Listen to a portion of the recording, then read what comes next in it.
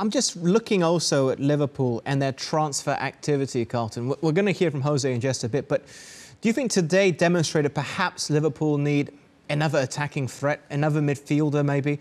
If you look at their expenditure over the last 2 summer transfer windows, Thiago came in last year, is been growing into the side. We've seen Konate come in this transfer window. Most of the funds have been made up by sales as well, by the way, like Shaqiri's left the club and Harry Wilson. It's been very quiet the last 2 summers. There were some defensive signings made, I know that, also in January because of the injury crisis, and it helps that injured players have returned or some players have been promoted, like Harvey Elliott, from being on loan to being in the squad. I was just going to mention Harvey Elliott. I thought he had an outstanding game, and I think he merited with his performance that why he should have started today. You can see he was playing without fear. He was connecting well with Salah, getting balls into the box, being a threat. And Chelsea were worried. They were worried on that right-hand side with him in that team. So he's like a new signing, basically, because he came from Blackburn. He had a brilliant season with Blackburn. Got goals, got loads of assists. So he's come into the side, and Klopp has felt that he can do it, and he looked the part today. So I'd say that's like a new signing for them. He'll grow in that team. But I have to agree that, yeah, they do probably need an experienced, world-class midfielder, a box-to-box one, because right now, when you look at it, Keita, he's supposed to, I think they need that Wijnaldum sort of driving player, the one that makes those late runs into the box. Wijnaldum used to do that and used to come up with the goods, and now they've lost him. So they need to replace that, I would say. That would be a key element in that midfield. Keita, he looks like he can do it, but he's not reliable fitness-wise. I don't think he's robust enough. Then you have Thiago that came on. I think they brought Thiago on just a bit too late for me. That was my opinion. I think Thiago should have come on a little bit earlier just to try and unlock the defence, because obviously Chelsea were playing a low block. And when Chelsea play a low block with those experienced defenders in front of you, you need someone that can pick the key and pick the lock. And he would be one of those guys because of his passing prowess. So they do lack another midfielder that's got that driving force that can dribble with the ball forward, and that would probably help them in their success this season. Jose, what do you think? Transfer market is closing soon. It's been 2 back-to-back summers relatively quiet, because we also have to look at what the other clubs have done. Last year, Chelsea splashed the cash. This year, not as many signings, but what a player they bought in Romelu Lukaku. Look at Manchester United. Manchester City, Jack Grealish, £100 million.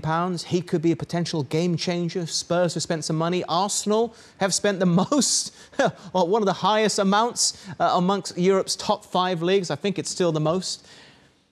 Liverpool could be left behind. Yeah, in that scenario, I have to be completely honest with you, Adam.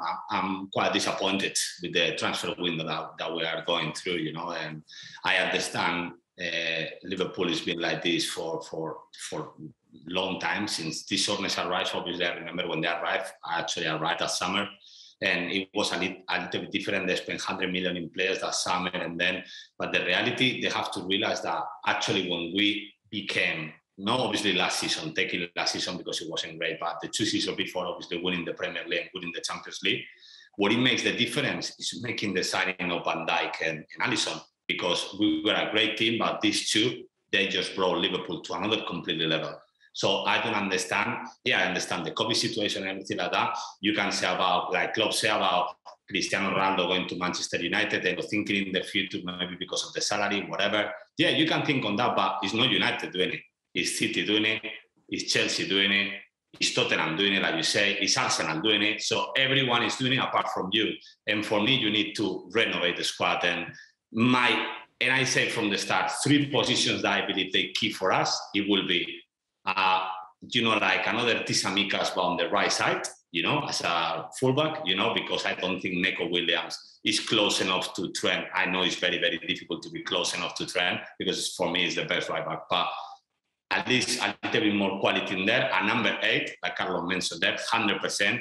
I don't even know why we let Gini go, but that's gone. And it's in PSG. Nothing we can say. Let's get someone else. And then, in my opinion, I will sign a proper number 9.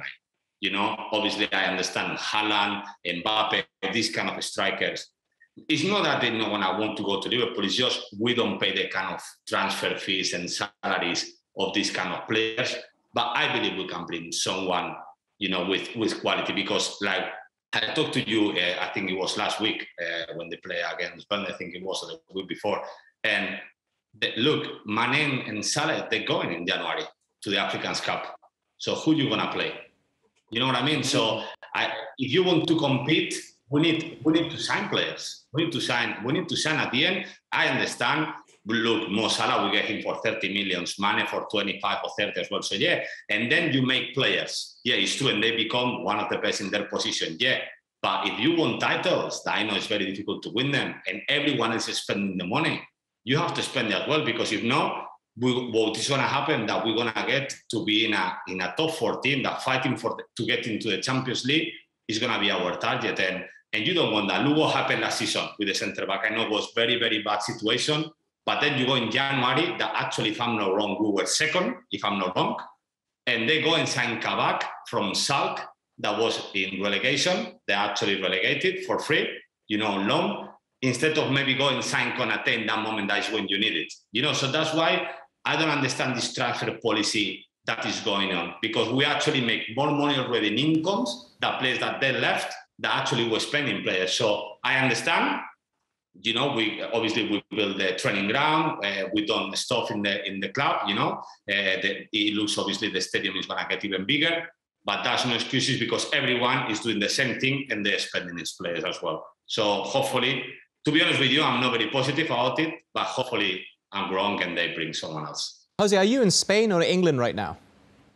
In Spain. I actually was in England yesterday. You were in England yesterday, you're in Spain today. You are a high-flying jet setter. Catch me if you can. Exactly, you're Leonardo DiCaprio. Jose, I'm sure you've got your finger on the pulse with the Mbappe story, refusing to go away. I mean, PSG have addressed the fact that he wants to leave, his contract's running out. Are you hoping that, similar to how Ronaldo did a U-turn from City to United, that maybe Liverpool will go all in for Kylian Mbappe, poaching him from PSG instead of Real Madrid?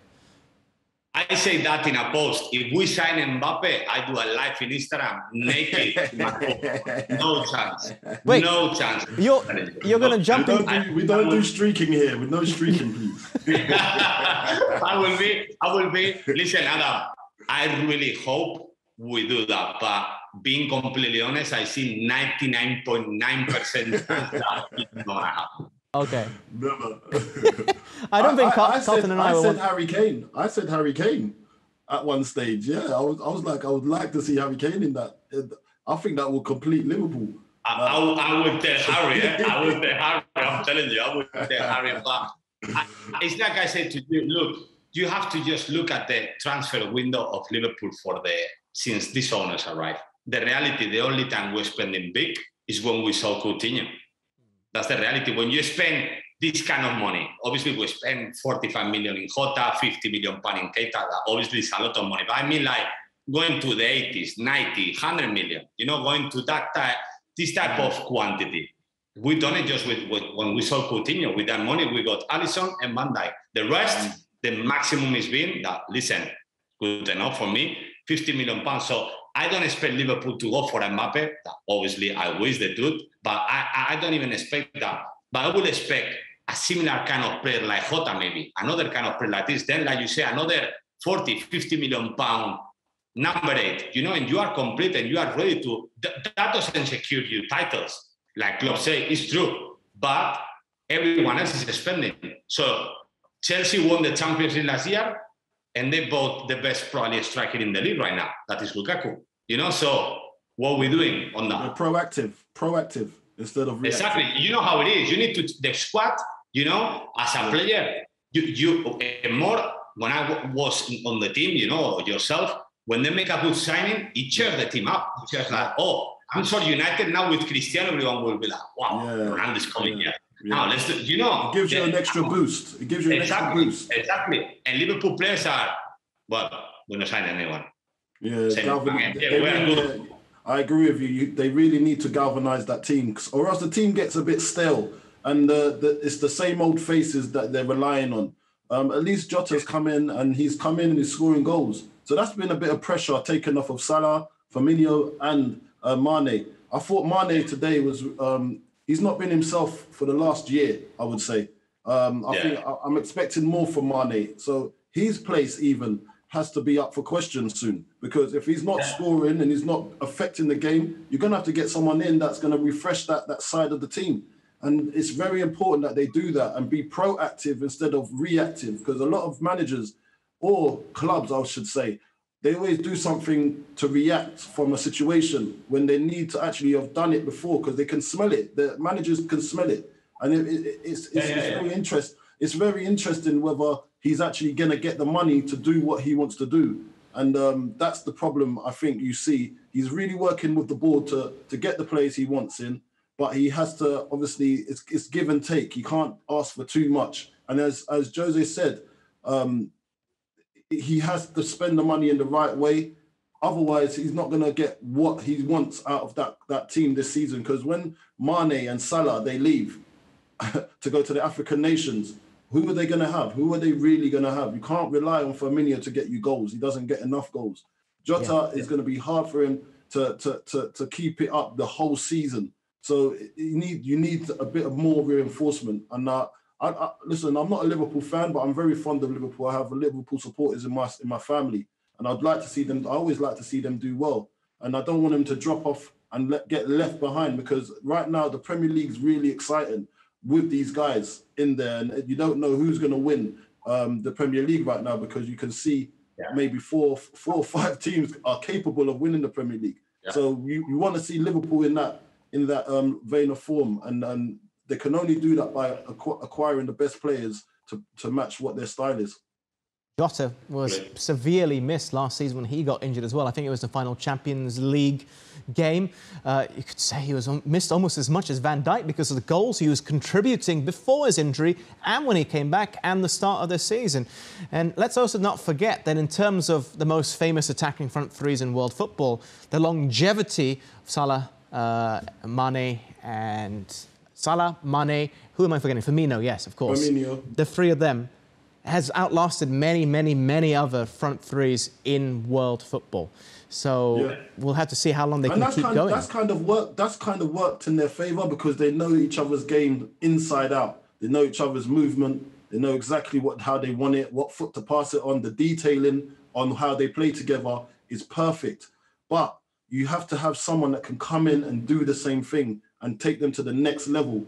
Because as you know, football, you'll get left behind quickly. You've seen the money that's been spent already on reinforcements. And if Liverpool don't spend the money, they'll get left behind, I'm sorry to say.